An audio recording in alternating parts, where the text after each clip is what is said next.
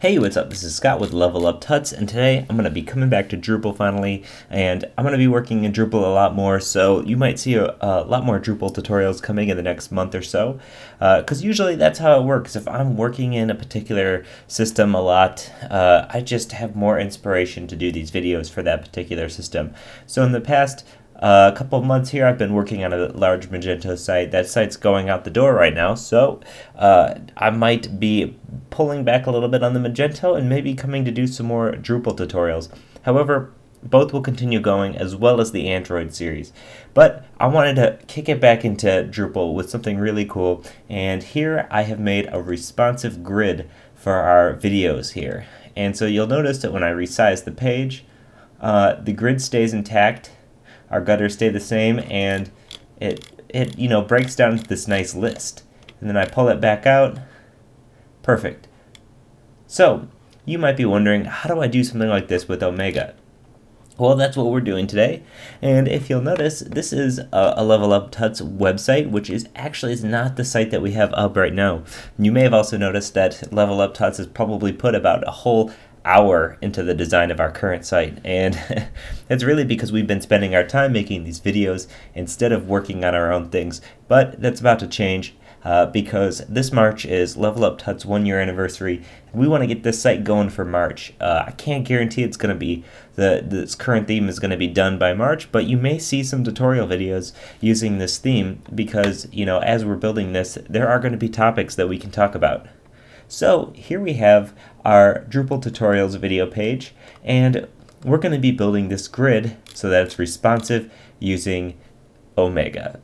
So this is the end product. Let me show you what it looks like before we did this. So here's our list before we did anything fancy with it, and we're using views here to output this, and this is just our Drupal page, and here's our page description. But all this stuff is a list coming in of all our different tutorial videos. The drop shadow on these, the color, the text, this is all styled with CSS, although the styling isn't anywhere near finalized yet. But basically, it's just outputting a list, nothing fancy. So how do we get this to cooperate with Omega here? Well, let's edit our view and let's add some classes. And once you see how this is done, you're really going to be surprised at just how easy it is. So we have our fields, our poster image, our title, and our body. For our format for our view, we're using semantic views, and then we're showing semantic views fields. And I like semantic views in particular because it really cuts down on some of the Drupal bloat, where it just adds div upon div upon div. And that's, probably my least favorite thing about working in Drupal. So now that we have this semantic views, if you don't have this extension or this module, please install this module, semantic views. Check it out. We have a video on semantic views already, so if you need to know how to use it, you can see it there.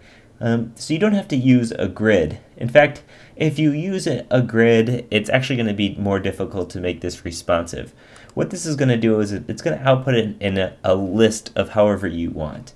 And I'm going to have it wrapped in div tags. So let's click on our settings here. We're not going to have any groupings, so we don't have to worry about groupings. And we're going to have this be a list. How is it going to be a list? Well, it's not. It's going to be none. And it's going to be none because we're going to be wrapping every row in a div. And we have a class right now that's just tut tease. That stands for tut teaser.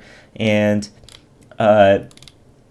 we just have this odd even striping. So here's where the magic happens to get this to respond to Omega. Let me go to the site on another tab here, just so you can see something. So when we have these blocks, let's inspect one of these blocks here. You can see, let's check out the code right here. It might be a little small type. Let's see if I can make this bigger. If you can see this here, this says grid9, and the class grid9 is giving it a couple of things. So container12 grid9 is giving this a width of 880 pixels, and if we scroll down here, it's giving it a margin left of 10 pixels and a margin right of 10 pixels. So here is our grid 9, and it's also floating left and all this other stuff, position, relative inline. Okay, so, but the most important stuff is the stuff I mentioned, the margin and the width. So the grid 9 is doing that. let's get out of here and let's go to our tutorials page.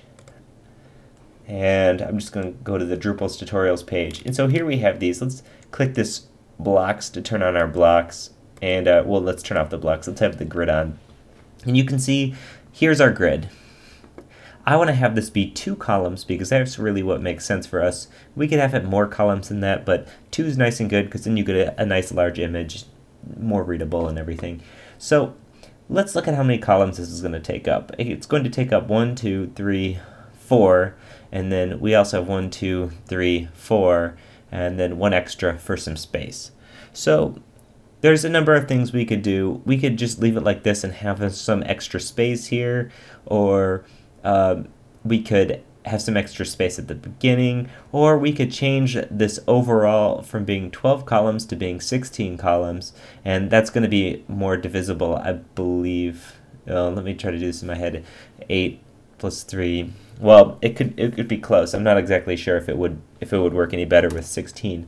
But what really doesn't matter to me is this image doesn't need to take up all 4 of these columns. So if we have this here, and this goes 4 here, this nice little space here is going to be okay. And we can always extend this donate button and all the stuff we're going to have over here if we want to.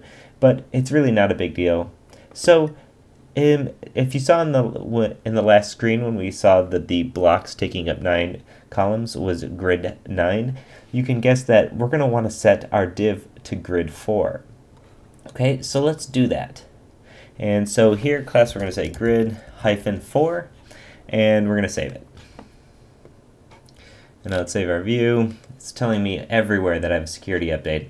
I should probably get on that. So here's our grid, and it's pretty good. But look at this happening right here. We have this, the text here is going right to the edge of our container, but this is being pushed over. And, you know, if I wanted it like that, that would be okay. But let's turn on our grid, and we can see it's not quite right. So let's inspect this and see what's going on. So if we hover over this, we're seeing that it's getting the margin on the left and the right. However, this is inside a grid already. So this is inside, let's find it, this grid 9, which is already receiving the margin left and the right. So you'll notice that it's actually going to be messing up the grid structure. It's getting pushed over too much, and it's not in line with the columns anymore. So how do we solve that? Well, luckily there's a nice and easy way. Let's come back into our view here, edit view, and we're going to add some striping to this. And it's not really striping, it's every other class and option class.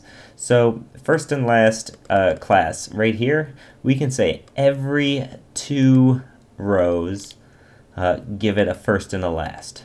So with Omega, you can have alpha class if it's the first item in a row, and omega if it's the last item in the row. And this alpha will remove the margin on the left side, and the omega is going to remove the margin on the right side. We're going to add this to our display. We're going to save this, and just like that, we have an outline. We have a grid here that falls exactly into how we would like this. Perfect, perfect, perfect. Cool, great. So one thing you may have noticed is that when we scrolled down and got far enough, these images also shrunk. Well, that's being done with CSS. In fact, I just have a nice little mix-in that I wrote that all it does is have max width 100% and then height auto.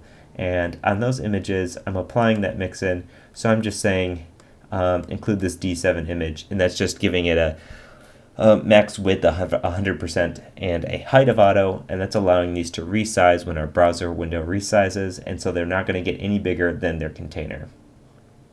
So, as always, this is Scott with Level Up Tuts. If you have any questions or comments, leave a comment in the video or hit us up on Twitter at Level Up Tuts. Let us know what you're thinking, and thanks for watching. Bye.